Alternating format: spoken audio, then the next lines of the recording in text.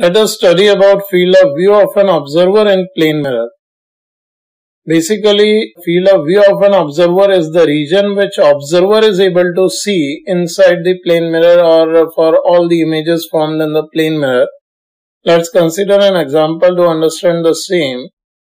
Say we are given with a plane mirror AB, and in front of the mirror say there are three objects placed, point objects O1, O2 and O3. And as we know, corresponding to every object there will be an image produced at the same distance behind the object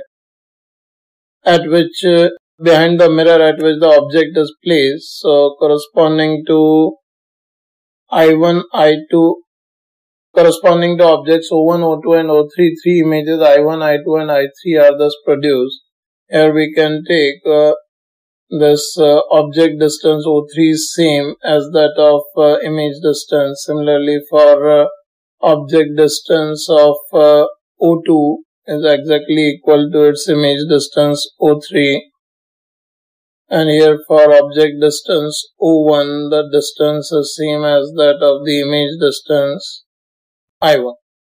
Now in this situation, say at this location we have an observer located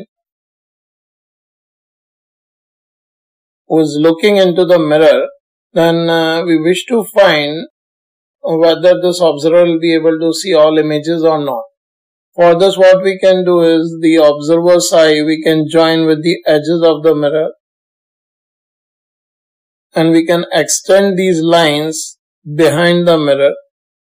Now in this situation you can see if image I1 and I2 are there within this region, he'll be able to see the images I1 and I2 because actually the light rays which appear to be coming from I1 and I2 will be lying in the range of this observer's field of view, which is denoted by this shaded region bounded by the lines which are extended, which are extensions of line joining the edges of mirror with the observer's eye.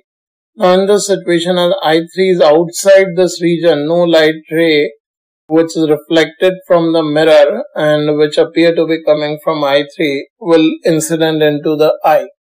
So here we can say this is the region which we term as field of view of observer.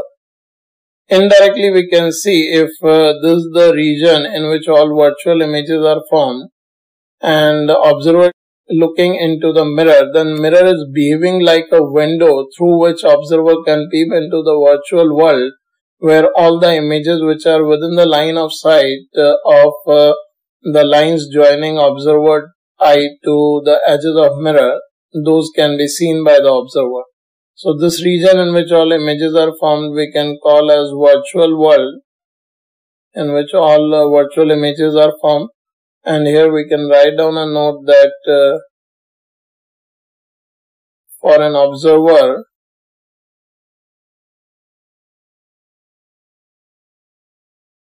a plane mirror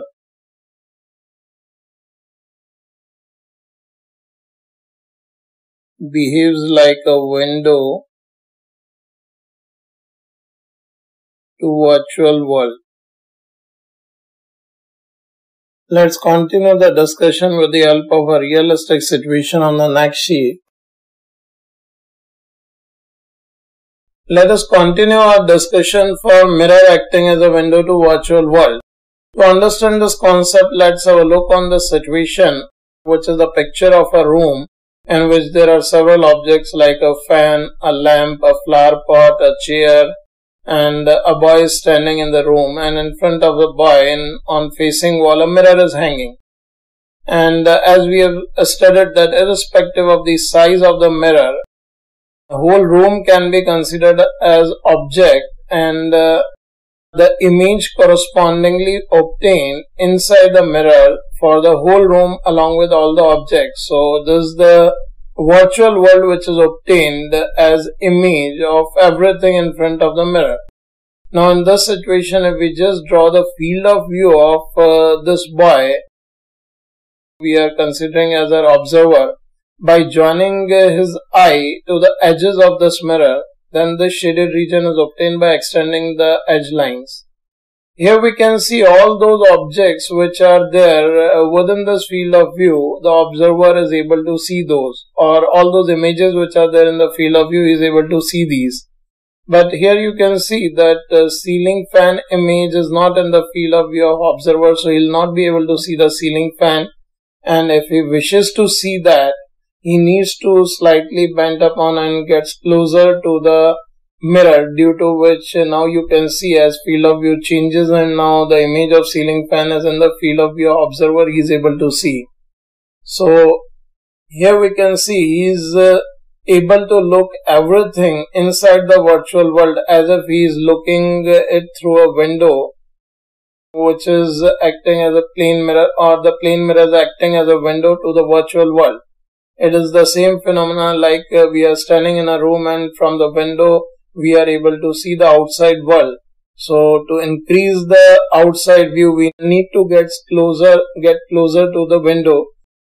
Similar to this, in this situation, if the observer wishes to see more objects in the virtual world, he needs to get closer to the mirror which is acting as a window to virtual world.